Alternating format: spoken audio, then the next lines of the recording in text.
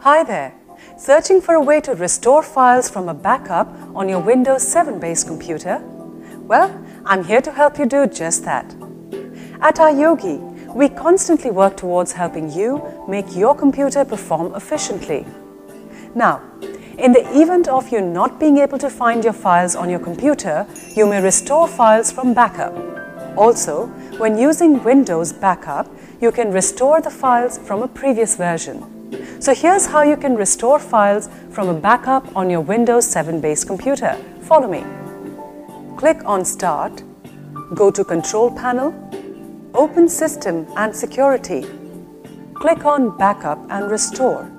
Click the option saying Restore my files and then follow the steps given in the wizard.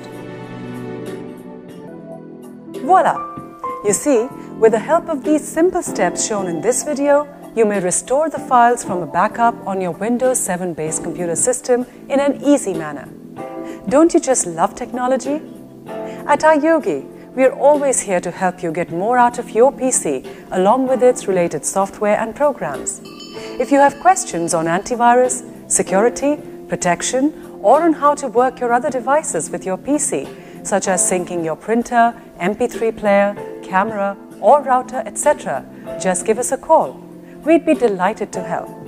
Go ahead, enjoy working with ease on your PC. Good karma.